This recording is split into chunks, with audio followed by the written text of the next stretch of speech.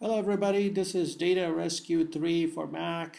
Today we're going to talk about how to run a deleted file scan on a hard drive. These are the choices in Data Rescue 3: Start New Scan, Resume Suspended Scan, and Browse Completed Scan. We're going to choose Start New Scan.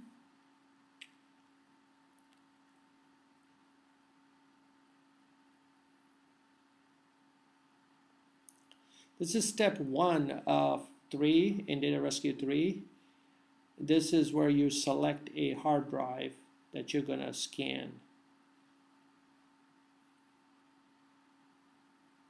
We're going to choose the internal boot drive of a Mac.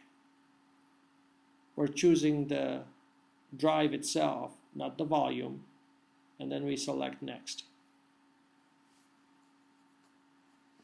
And this is step 2 of Data Rescue 3. We have the choices here: Quick Scan, Deep Scan, Deleted File Scan, Clone, Analyze, and File IQ.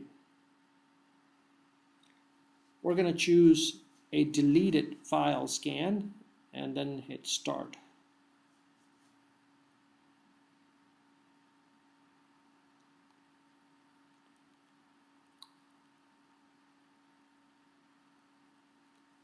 This is where Data Rescue 3 asks you to choose a workspace meaning a secondary hard drive, which is temporary storage. It has to be Mac compatible, attached to the Mac. We're going to select a drive and hit Choose.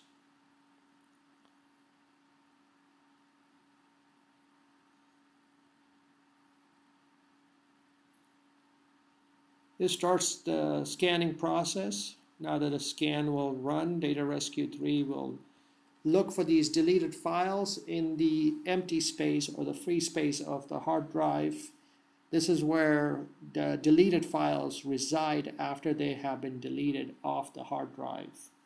These files will show up with generic names because the metadata that holds the file structure and the file names is stripped off the file once the file has been deleted.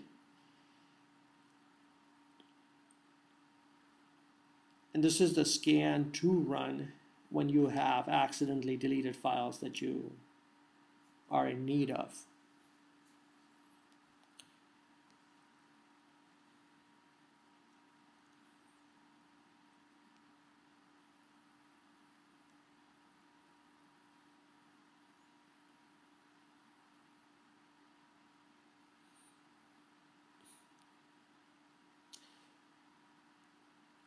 So here we are, step 3 of 3, and this is the scan results on the left, and we show the reconstructed files folder. Below that, we have archives, audio, documents, images, mail, miscellaneous, movies.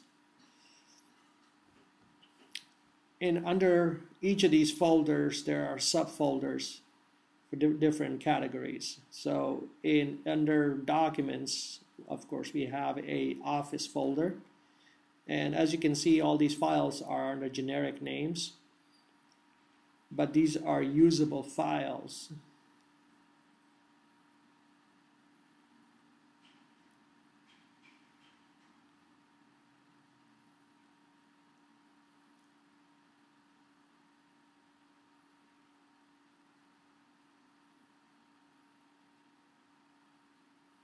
We are going to select the documents folder, check mark it, and then hit recover.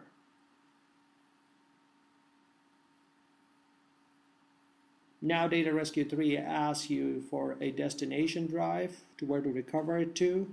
We'll go under devices and choose the drive that we will recover this data to. And then we select open. This is the last step of the recovery process. This will move the files from the scan into the external hard drive that we have chosen to recover the data to.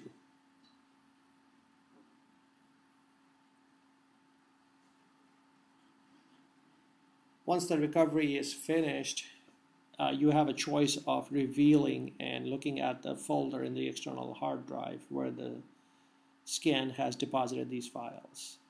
So here we are at scan 2 in the external hard drive. It shows you what files have been put there, the reconstructed files folder, documents folder, and that concludes our deleted file scan. And the files are here for you to use. Concludes our deleted file scan. And the files are here for you to use.